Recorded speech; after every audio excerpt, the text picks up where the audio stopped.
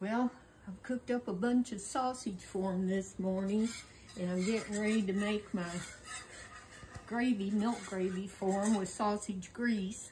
Now, our youngest son, he loves biscuits and gravy, and he loves sausage, but he doesn't like the sausage crumbled up in the gravy. So I've got this all browned.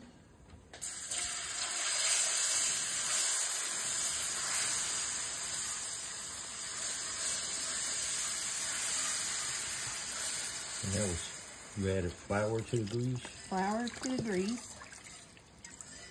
And I'm going to have to add more milk because I'm making a 12-inch skillet full of gravy. That's how much he loves it. And our older son likes it too. So.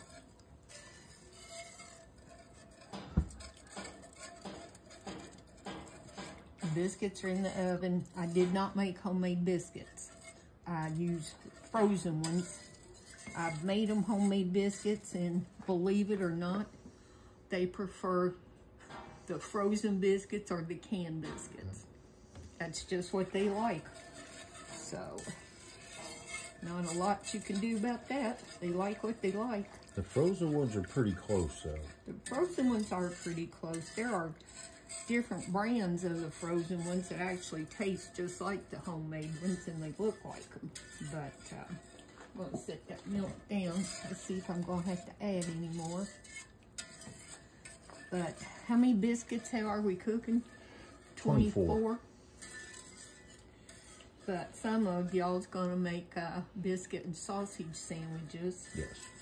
And then the boys, I don't know how many they'll end up eating. Then you're going to put you some preserves on them. Yeah. So.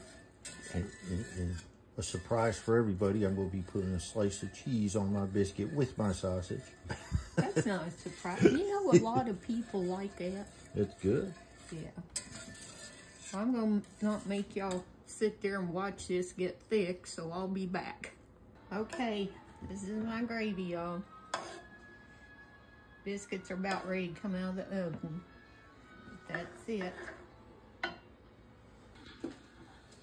These are the biscuits.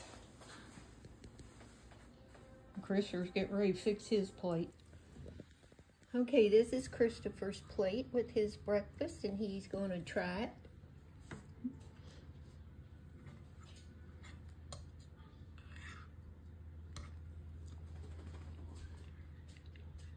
Oh, yeah. He likes his mama's gravy. Well, dig in, hon.